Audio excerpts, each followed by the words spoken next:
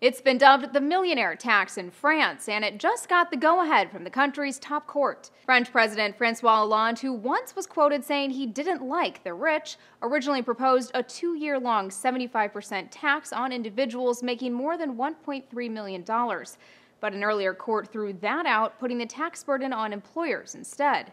As one of Hollande's key campaign promises back in 2012, he pitched the tax as a way to be more fair to France's middle class, but in doing so caused an uproar among the wealthy. French soccer clubs threatened to go on strike earlier this year when they were told their players wouldn't be exempt, and actor Gerard Depardieu claimed the tax is why he renounced his French citizenship and moved to Belgium last year.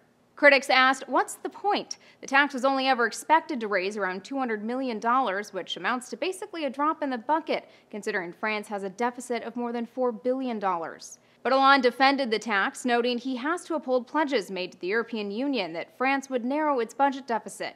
And unlike many other European countries, France hasn't imposed deep spending cuts to do so. Instead, it levied more taxes, leaving more than 8,000 French households with tax bills exceeding their incomes in 2012.